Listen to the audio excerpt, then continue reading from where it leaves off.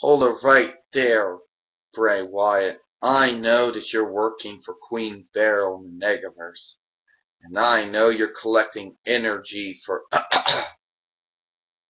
for Queen BERYL in the Negaverse. And that is not going to be tolerated. And that will be stopped. Well, you to talk.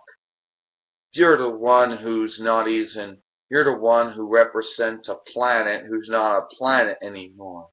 And I am collecting energy for Queen BERYL in the Negaverse. I'm also going after to get the legendary silver crystal, or the imperial silver crystal, whatever you want to call it.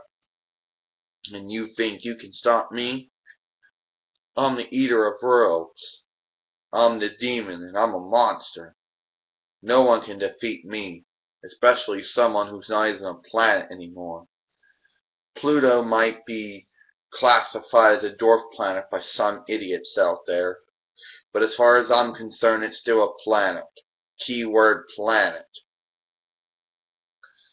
And I will defeat you, because I'm the soldier of time, Sailor Pluto. In the name of Pluto, I'll punish you. Sorry for that burp. Sorry for that burp. Oh! Ow.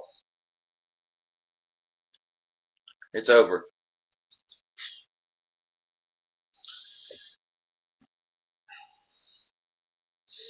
But then again, what do you expect from a person who happens to represent a planet that's no longer a planet anymore?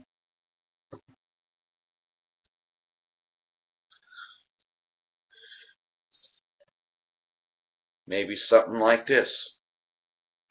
Pluto, deadly scream.